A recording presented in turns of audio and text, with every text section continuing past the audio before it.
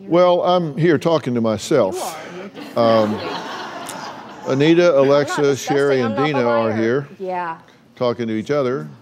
You make these declarations that you don't even think he went in the house. You don't have the first clue about what happened. I don't, but I spoke Okay, to then her don't make afterward. allegations that you can't support.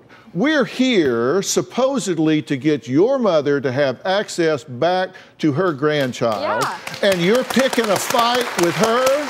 I'm sticking You're up for picking a what fight went with on. her? How selfish are you? I'm not selfish. I'm Oh, sticking hell up you're for what not. went You're on. here picking I a fight spoke with to her Alexa when your afterward. That's mother's what she trying to told get me. access back to her grandson, and you want to run your agenda picking a fight with her. I'm not picking a fight. I'm sticking up for what she's talking about. You don't know the first thing about what happened. So how do you know? I wasn't there, but I spoke to her afterward, and I'm going off of what she said to me. You know what? She was there, and she was there. You weren't there.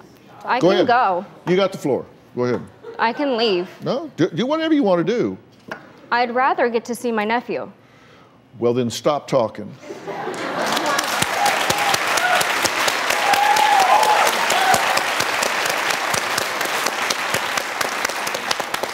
Because I'm sure trying to set that up for you.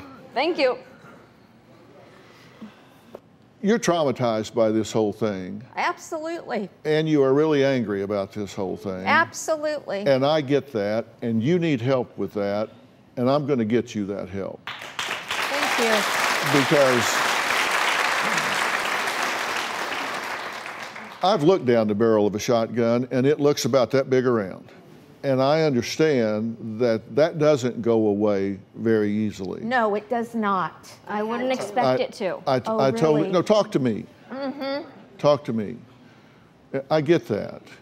I really get that, and I want to get you help with that. Thank you. And I mean, really professional help. You deserve that, and I want you to have that. Thank you. When something like this happens, it happens to everybody. It didn't just happen to Dylan. It didn't just happen to them. It happened to y'all too. It disrupts your whole family. I want to get y'all a family counselor mediator that will sit down and work out a way where you guys can agree, just in this regard, this is what we're going to do concerning how we talk about this with the grandson. Thank you. And because I want nothing more than for him to clamber up in your lap and put his arms around your neck. I miss him. And it's not easy being a single mother, and I want to give you help and support with this. You know, you say you have a therapist now. If that therapist is significant and adequate for you, then fine. If you need other resources, then I'll make those available to you. I want to support this situation. You know, court is where you go to dispute. Yes. What I'm talking about is where you go to come together and love this little boy 360 degrees.